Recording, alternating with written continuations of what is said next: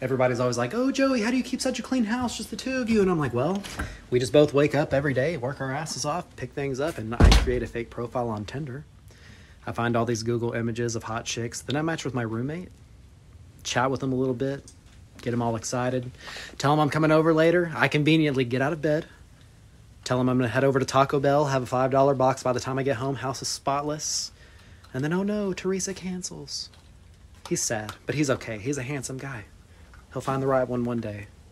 But I pay most of the rent, but that's okay. I love him anyways. Voila. Clean house.